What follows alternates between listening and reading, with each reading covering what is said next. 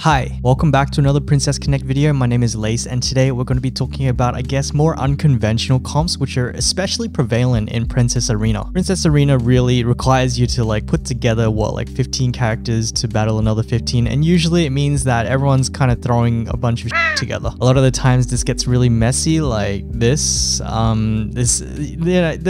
There's always ideas behind it and everyone's thinking about it, but I guess it's here that we can actually apply what we learned in the first 3 or 4 videos to actually disassemble each of these comps. And that one's a known one and that will be next, but like this, you know what, this, you probably wouldn't be able to find this on the database, and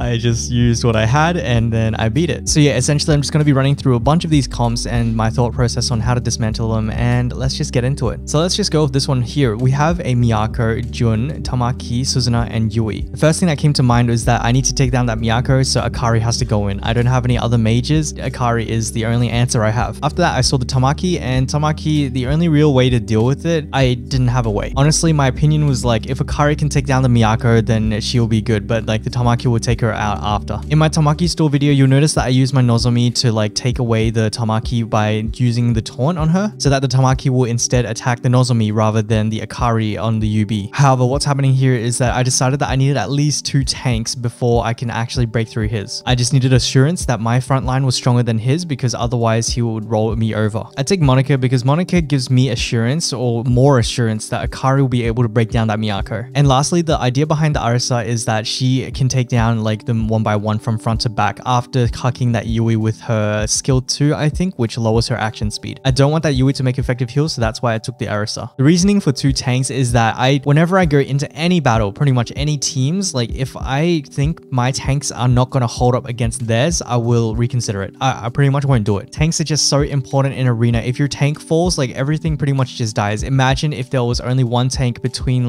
your team and their Kaori. Their Kaori or Makoto or whoever, they pretty much melt the moment you look at them. And so I just had to make sure that my front line was stronger than their front line. It also helps that their team is composed of 3 frontal units, which my Nozomi is going to be stunning all the time, as well as my Monica getting her UB off on all 3 of them. Another thing I would have liked to run would be my Mitsuki, but my Mitsuki was required over here, and this is just one of the counters to the Reno comp, and I just couldn't afford to have her over in team 1. So let's play this back real quick and let's see what happens. I hope things go to my predictions, but all right.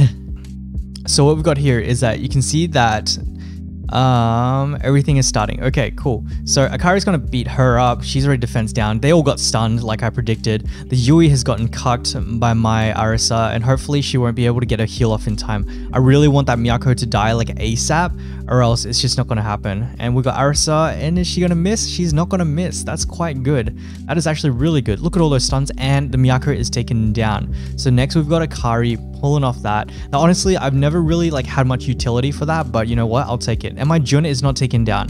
Now at this point, it's 2 tanks versus 1 tank, and there just is no way that he's gonna win, right? He's got damage, but he is not gonna make it through my Nozomi. Jun may fall, but Nozomi is just way too strong. And my Arisa is just fighting front to back. Look at that damage. Oh my gosh, 11k. That's crippling. And you'll notice that Yui has not even healed once yet. Not even once. And so that was the real utility for my Arisa. And oh, okay, you know what, I take that. Now after wrecking his tanks, probably almost 2. Okay, cool. Okay, anyway, so we got the taunt off. Tamaki actually hits Nozomi, which is nice, which is very, very nice. But all of that, I didn't calculate. And we've got the front to back again. Arisa, she is just mowing them down. And after the tanks are gone, everything else dies. Okay, Tamaki, that's kind of, she's dodging a bit too much, but anyway, so we've got that again, the Akari UB. I've never really, it's not really a big thing. And look at my nose. Okay, I didn't expect her to dodge it, but everything is just falling one by one, and that's kind of the game. I think everything went as predicted, kind of, but wait a second. That, I'm pretty sure, was the Yui's first UB. You see the crippling effects of the Arisa, right? Oh my gosh. Not only that, but the Monica boosted the Arisa, and so that that Yui was just not going anywhere, to be honest. So next we've got this comp, which is Nozomi, Monica, Akari, Io, and Yuki. So, you know, honestly, the Monica makes me very, very nervous. But the Monica, Akari, that tells me to do not take my Miyako, as well as the fact that there are 3 magic damage dealers on their team to do not take Miyako. So who do I take instead? I take my Kuka and my Jun. Obviously, in best case scenario, I would take my Nozomi over here instead, but Nozomi, she is required. You know, I see that triple front line, my Nozomi goes right there. I'll just talk quickly about the first team. It's just a standard store comp. It has a Yukari variant. I'm using the exact same build I've been running the entire time, and it still wins against builds like this. Now, hopping back down here, let's talk about the logic. So I see the Io, I see Akari, and I see Yuki. Io, she is gonna get wrecked. This Tamaki Arisa combo, I'm pretty sure like it wrecks the Io without even like, actually no, Io does get her UB off, but it's just not enough, right? Because I've got like pretty much 3 sources of sustain. Kuka heals herself, Jun heals people, and Yukari also heals people. It's just not enough. Like, these 2 are strong, but they're not strong enough to actually kill each other. But yeah, like I said, the Tamaki and the Arisa, they should both be ganging up on the Io. The Io should be dead like super fast, and then the rest is history. So this is a lot less front to back. And what I mean by front to back is that, you know, you go from the tank to the next tank. We go like, you know, killing position 1 through to 5. This one I'm really hoping to like, you know, go into their backline and really wreck them first, and, you know, make my way, you know, from everywhere. The reasoning for the Yukari is for the TP boost, but as well as being like a really good bruiser. Like, she's just really solid. I just don't see that much damage over here. Like, Io, Akari, okay, it's a little bit of damage, but I don't think it's enough. So what I did was I brought 3 units that I think would be able to sustain all of that. Also, Yukari does have her UB, but I honestly don't have much confidence in her getting her UB off. Usually all the mages have already casted all of their spells before Yukari can even get her UB off. It's just, at this point, for me, it's just an added bonus. All right, with that being said, let's get into the replay and see what happens. All right, so we're in, and we've got, where's the, oh my gosh, wait, she's almost dead already. Oh, that IO, we might not even eat, oh, okay. So the IO does ult, let's see. And pretty much nobody took much damage from that IO ult, which is very, very bizarre. Okay, hopefully the Kuka will get some healing at some point and be able to live through all of this. So she does get her UB off, but I was hoping that Jun or the Yukari would heal, which is fine. That's just Arisa doing the front to back with Nozomi. You know, the Nozomi has to fall, and the Arisa is here to do that. Wait, the IO is gone.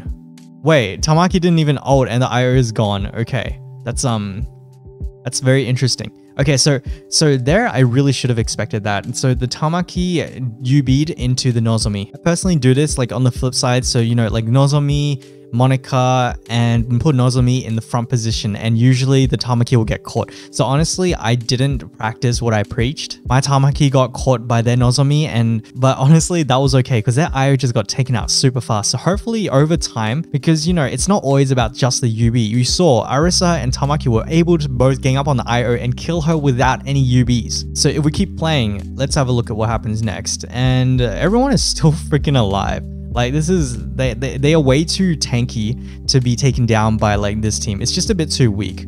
So everything is being thrown at the Nozomi just because she's got a taunt. And that's just how it is. We've got Arisa coming out with this, and hopefully that takes her down. I think that's, oh no, she's still alive. Okay, and actually, oh, that was nice because Yukari actually was able to block that Yuki ult. On the other hand, Yuki's ult just doesn't do that much damage. And, you know, even if she didn't have that up, that's okay, to be honest. All right, so we hit that, and we've got the... Oh, Nozomi is still not fallen. Monica is able to actually get her UB off, but okay, well, Nozomi just fell. And we've got the Tamaki on the Yuki, which is perfect, right? Tamaki on the Yuki. Honestly, I would have preferred Tamaki on the Akari, but that's just how it is. And that's kind of it. It's freaking over. Like, you just go front to back from here, right? There's no more supports left. There's no heals, and they are just gonna die. And it's just death here. That poor little Akari. All right, now we've got these two, which are very, very, very interesting. Okay, so we've got a Kuka into a Pekarin, Nozomi, Jita, and Yukari. The first thing I think is I see 4 frontliners as well as 3 of them being tanks. Honestly, 4 frontliners is already enough to convince me to get my cleave comp out, which is Nozomi, it's the Mitsuki, and it's this Monica. I don't have to take my Akari because there is no Miyako. Miyako is on team 1, and Akari, honestly, she's not going to do much here because Kuka was going to block all of the Akari damage. So I also bring Makoto because we got 3 tanks, and 3 tanks is honestly quite tanky. So I've got the double defense down from Mitsuki and Makoto. And then I've got Arisa because I just want to fight front to back. I'm not really depending on her second skill, the action speed reduction, on anything. Arisa is just a really solid, really safe unit. Like, you know, she stands in the back so she doesn't get hit by the Nozomi AoE stun. Honestly, if this was Suzuna or Shiori, that would be completely fine and I would have done the same thing here. He's got a Yukari, but the Yukari is not really in the equation because, like, I'm not even going to bring like magical damage into this. Yukari could be looked at as a source of TP gains and heals, but I don't think it's going to be enough, especially with the Mitsuki having her like HP recovery down. This team is, I'm pretty sure it's like super dead. All right, let's have a look at the replay and see how it plays out. All right, we're in. Oh, 1-time speed. Okay, so we should see some pretty sweet stuns from, oh my god, look at that 4-man stun. Oh, that is juicy as. Okay, so that Kuka is pretty much dead. Like, she's not even going to get her UB off. And we've got Arisa's first UB. Bam. Okay, and like I said, it's going to be your Shiori, it's just going to be your Suzuna, it's just some straightforward safe damage. So I probably wouldn't take like Eriko or Jita, and I mean, you could take Jita or Eriko or whoever, but like they just get stunned because up front with that Nozomi, oh my god, they just got stunned again. And their second tank has been taken down. Man, all this defense down, you just can't fight it. Now's the real boss. Like, Nozomi is a real juicer, like, but oh, we've got Mitsuki and Jita attacks the Nozomi. It's just not enough, right? I just like Jita was the only damage on the team. It's just not enough to take down the Nozomi, right? However, there's a risk here, right? And the risk here, and it's something I did account for, is that if my bet on my Nozomi was just, if the Nozomi died, if my Nozomi died, I would have lost, right? They would have just gone front to back. There's a possibility of them being held up a little bit by Monica and Mitsuki because my Monica and Mitsuki are relatively like tanky. But for the most part, you know, I would have a lot less confidence, but I really had some confidence in my Nozomi. Nozomi is just so tank, and against that Jita, man, it's just all of that. It's just way more than enough. So if I was to summarize what I said there, like, I reckon if there's only 1 DPS, Nozomi is more than enough. A 5-star Nozomi, by the way. Don't take your 3 stars Nozomi and then she dies and then you come back and blame me. All right, let's get back into it. And it's pretty much over. It's pretty much GG. We're just going to go front to back from here, and Monica's UB, all right, like, you know, it's pretty sweet, pretty sick. You see that Yukari UB, it's not even doing anything, right? It's just got the shield up, and we just go from here, and it's just death. Like, there is no way, it's, you know, it's 2v5. It's just GG. Oh my god, Arisa it's pretty dank, to be honest.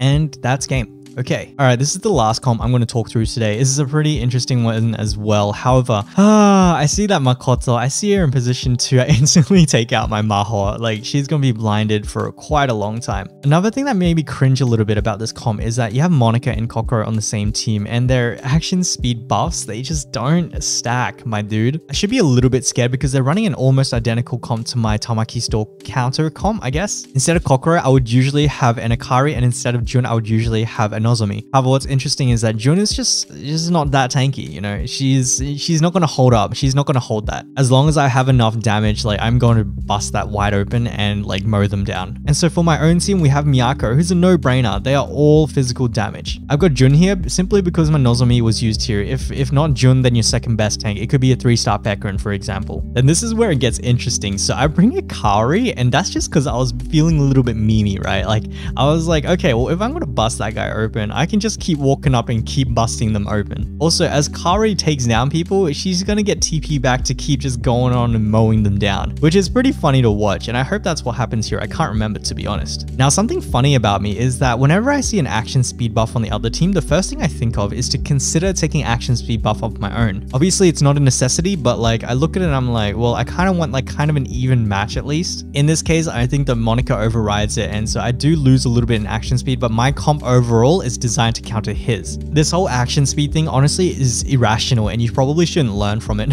But that was the idea behind the Kokoro thing. And then we've got Maho, who's going to blind them one by one as we move through their entire team from front to back. So you can see I don't have any back attackers here. I don't have a Tamaki, I don't have Orisa, and we're just going to go front to back easy. All right, slow down. Okay, so the idea here is that we're going to take that tank down ASAP. He's already got defense down. She's going to get wrecked. And we've got the Makoto. She's been blinded. And that Jun is almost dead. But my Miyako is holding up. My Miyako can heal. And she's just not taking enough damage to die. Okay, that kind of sucks that the Jun actually got the Yubi off. It'd be really, really desirable if I could instead have killed that Jun before she got that off. I guess one thing to learn from that is that perhaps like Kokoro, if I had instead replaced her with somebody who did a lot more damage or something, like a Makoto or something, that probably could have gone a lot better. But honestly, like I think it's okay because like despite having that, the Jun is still going to fall like super fast. She's living a little bit, but she is about to die again. Okay, and she's gone. Miyako is almost full health, which is very interesting, but that's exactly how it was supposed to go, right? Okay. Ooh, Miyako took like half HP because she had the defense down. Oh my gosh. Okay, there's one. There's one Kari. There's one for Kari. We've got the Kokoro. Honestly, like I always like discredit, like, oh, not discredit, but like, don't give Kokoro enough credit for actually like offloading some of the damage off the tanks. And I talk about this all the time, right? So Kokoro goes in, she does the tri-slash, she takes a bit of damage, about half health, and then she just heals it back up and gives everyone a buff. In the meantime, that does mean my Miyako is like, she's taking a lot less damage than she should be. And so that is definitely one of the reasons why my Miyako is surviving, especially at 2 stars. All right, let's keep going with this. Man, it's just, oh my gosh, it's just pain from here. It's just pain. Like my Kari, okay, take some hits. Jun Yubi's for nothing because she's not even gonna like get hit. And my Kari is actually going to be able to get her Yubi off again. Let's just watch somebody die again. All right, who's gonna die? Is it Kokoro that dies next? Okay. Oh my lord. And that, my friends, is the tank buster, the wall buster, the Wyvern killer, the boss killer. That is Kari, my dudes, and that's pretty much it. And there's nothing he can do here. Like, it's just my comp's just way too tanky. And I think this one, my power was like 2k less. Like this is a very solid Mimi comp, and it really worked against this. As for defenses and PA, like honestly guys, like I just throw some shit together, and that's kind of like, you know, I'm part of the problem. Okay, I'm part of the problem. I just don't have enough to go around. Like I don't have the mages, I don't have like the Ninon or the Reno. I'm actually missing a lot of like arena meta units. So I'm just gonna quickly flick through them. Like I hope you can see my logic in some of them, but that's honestly, I don't even know about this comp. If you guys find me in arena or like P arena, please don't attack me. I'm already having a rough time. I cry every night when I wake up. I see my rankings have dropped like, you know, 5,000 down the line, and I'm like, oh, bruh, why live? But yeah, let's wrap it up there. I don't think there's much else to like show you guys. That was pretty funny, to be honest. I hope you guys have learned something from that. It was a little memey, but like honestly, in P arena, it happens all the time. Right guys, like in your brackets, hopefully that like stuff like that happens. I'm gonna leave you guys with a secret message. Bust that wall, baby. If you guys could leave that secret message down in the comments below, I would really appreciate it. It tells me that you've made it to the end of the video, and I am forever grateful. There's nothing left to it, guys. If you've enjoyed this video or this video has helped you, consider liking, subscribing, sharing with your friends. Yeah, that's pretty much it. If you guys have any questions, drop them in the comments below, or come to the Discord and you can ask us directly. But aside from that, I'm pretty happy with this series. You know, this arena series has been pretty well received. Let me know how you guys are feeling about this. Honestly, I'm having a lot of fun. All right, I'm gonna stop rambling. Thank you guys so much for watching, and I will see you guys next time. Bye bye.